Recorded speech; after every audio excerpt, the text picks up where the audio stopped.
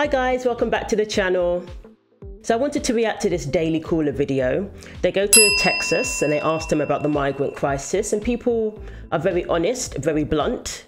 Then they go over to New York City, and I think we're going to find that there's a lot of virtual signaling. People want to appear to sound compassionate and sound like, you know, they're all for this whole sanctuary city type of thing. But when it comes to the reality of the situation, it's a completely different story. When it comes to illegal immigrants being in their town, being in their local community, their attitude seems to differ. So I think this interview exposes a lot of hypocrisy. So stay tuned.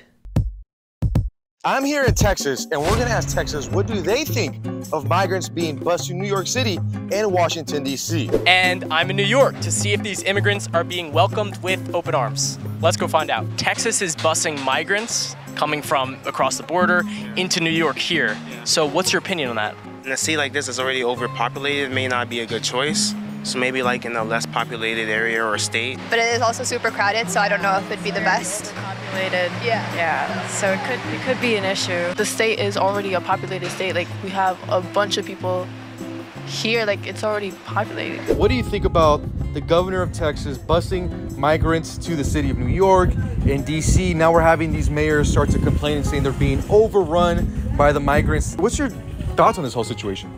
Well, I think, the governor of Texas, finally, he's doing something good. It's been a problem for a while now since Biden got here. These liberal people down in New York, they're finally getting to see what we're getting out here. Man. Exactly, that's the difference. This has been going on for as long as we can remember, especially since this administration took over. And that's why it's called a migrant crisis. The people in these border towns in Texas have been dealing with this. But then when they complain about it, when they say that they don't care for this, they don't want this happening in their town, they're called racists. They're called, people who are incompassionate. They're called, inhumane. Their attitude is inhumane. Open the borders. There are no borders. Sanctuary city. People love to say those sort of things, but when it comes to the reality, when it comes to their backyard, then they've got something to say. Now they want better security at the border. Now they want our borders to be protected. Now they want the wall to be built. And we've been dealing with it for a while down here in Texas. People down closer to the border as well, they've been dealing with it for a couple years now. All these migrants flowing in and just telling all those people from the north, all the liberals in the north in New York, F you, dude. Fuck you, all right? This is what you get. Man, now you're getting to experience what we were getting to experience for the past year. Now what New York is doing is they're saying, like, okay, we're full. Like, we know we can't handle this influx. What do you guys think about that? Do you think it's, like, hypocritical of New York to do that? I don't think it's necessarily hypocritical because it's not like they're saying, no, we don't want any immigrants, but the city is packed. It is hypocritical because when it comes to election time, these same people look down on others who want better security at the border and tell them that they're bigoted, that they're xenophobic. These same people, when it doesn't affect them, they've got a lot to say about how you should be okay with it when it doesn't affect them. But now that it's affected them, apparently 50% of hotels in New York City are now being used to house migrants. And it's not looking good. These hotels are getting trashed.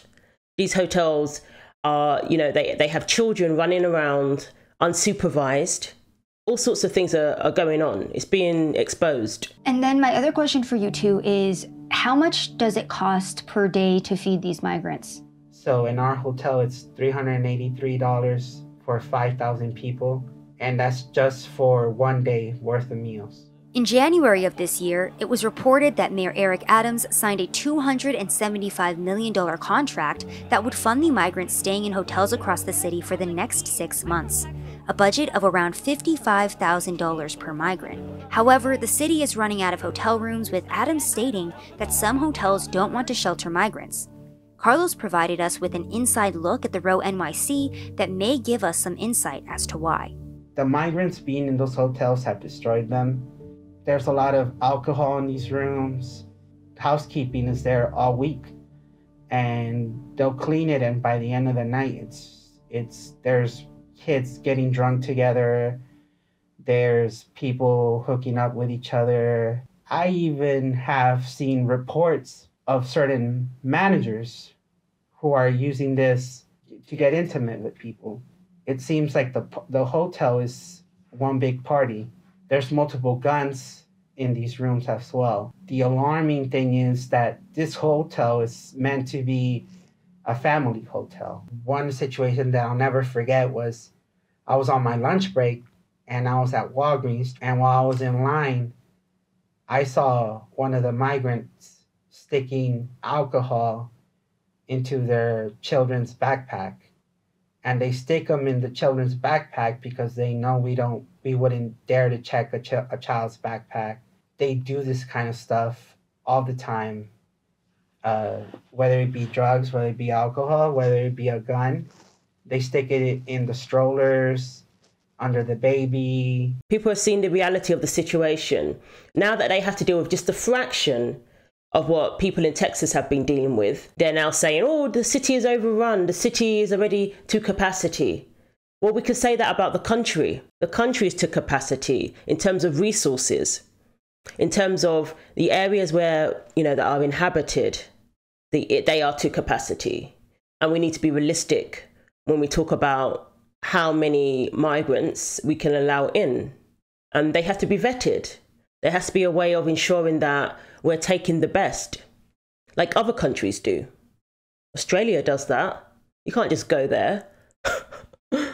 Well, maybe things are changing now, but from as long as I remember. At the same time, it is a balance. God, it's just like some grade A hypocrisy from Texas. I do think it is pretty messed up of Texas to handle it like that. I guess it's better than sending them back to where they came from, of course, but it's still kind of disappointing that they wouldn't just be willing to, help them out in their own state. My goodness. Also, Texas just needs to deal with it because we're overrun. Texas just needs to deal with it. No, your politicians declared your city a sanctuary city so they could virtual signal and act like they're better than the evil Republicans to play politics. They declared your city a sanctuary city, one of the sanctuary cities. Why would you want them in a racist, Republican-run area? Send them to where they are welcomed. When immigrants do come to America, though. But New York City, I don't know. They shouldn't be complaining. New York should not be. Yeah, we want them to come, but not in our backyard. Complaining. They invited them. They told them, you're welcome here. We are a sanctuary city. Exactly. They have plenty of resources. It's our taxpayers' money.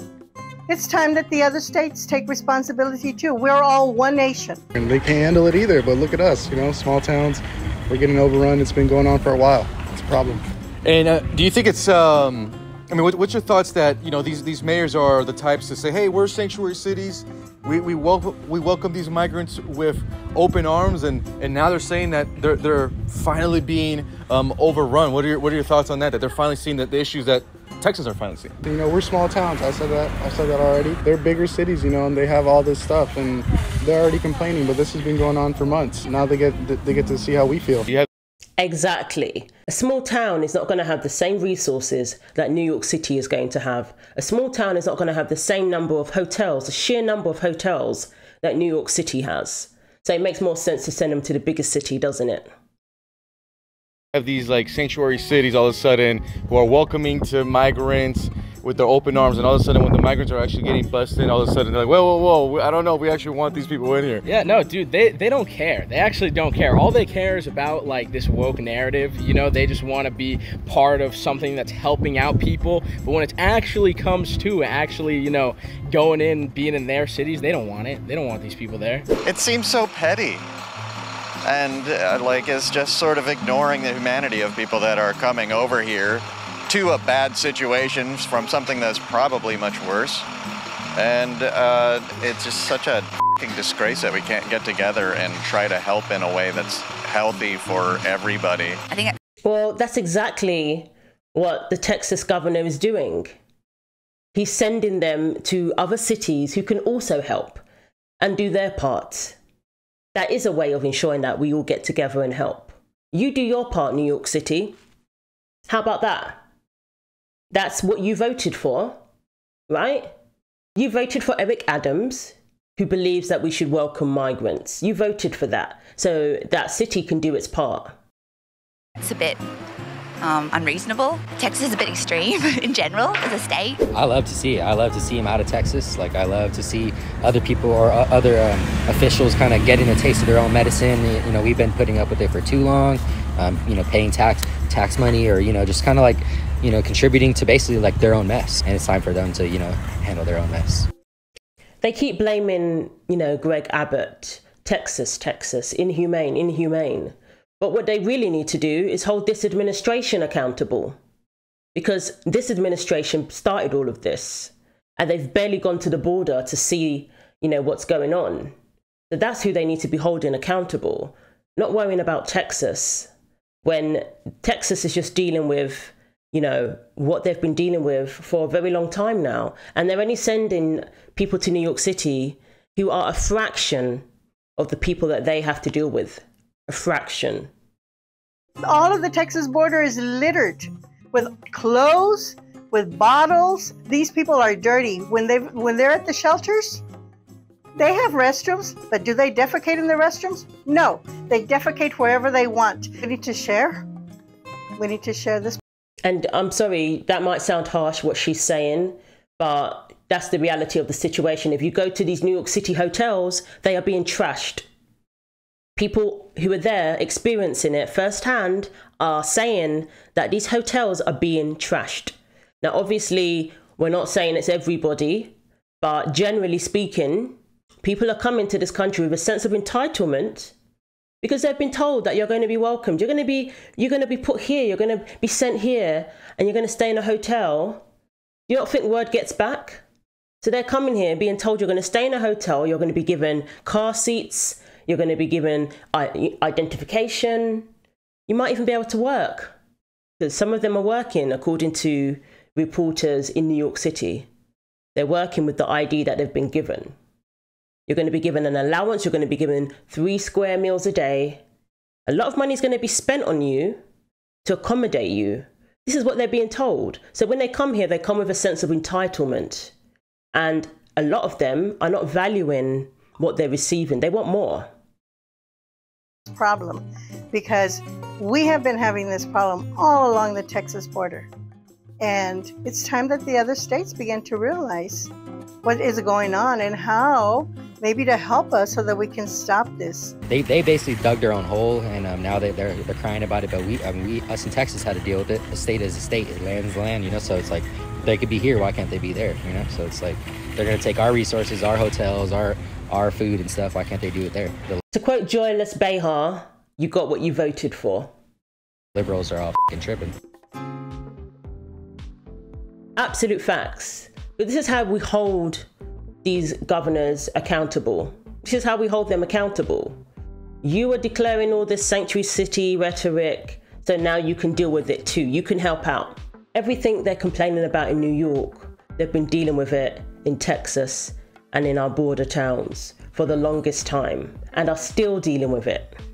These governors, these mayors, people are holding them to their words. So let me know what you think. Do you think there's some hypocrisy there? Thanks for watching. Take care of yourselves, and God willing, I will see you in the next video.